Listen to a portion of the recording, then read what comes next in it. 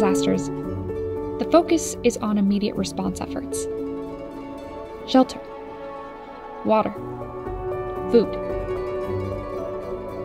And after media attention fades, it still takes years, sometimes decades, for communities to recover.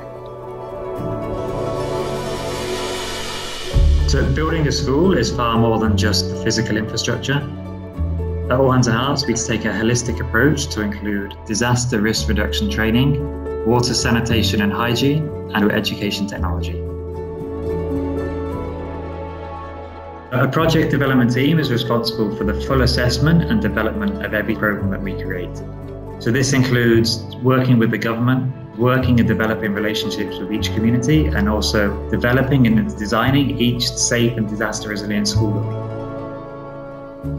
Rebuilding a school means more than books and classrooms.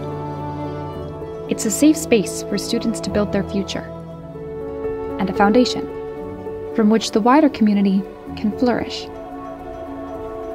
for generations to come.